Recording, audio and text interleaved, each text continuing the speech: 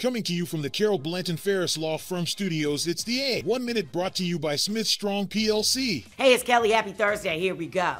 Spring Park in Lakeside will play a crucial starting role in the construction of the Fall Line Trail. The site will soon be under construction as the first of 8 phases in Henrico's contribution to the 43-mile trail from Ashland to Petersburg, traversing 7 localities.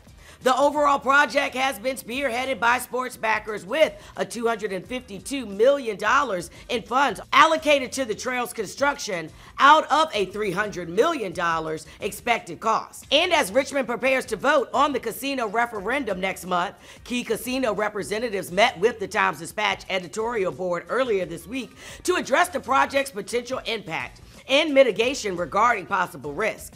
Urban One CEO Alfred Liggins III argued that the project will be a net win for Southside and the city as a whole, largely citing its influence in the community as a tourist attraction. And join the Richmond Times-Dispatch Readers Advisory Board. The board provides feedback and ideas to the Times-Dispatch newsroom. We have a mission to listen to our audience and better understand perspectives from community members. You'll find the form to fill out at richmond.com. Type in the search space Reader Advisory Board. This episode was brought to you by Smith Strong PLC. And don't forget, you can read more stories and personalize your news on the go by downloading the RTD mobile app. We'll catch you tomorrow for another A1 Minute.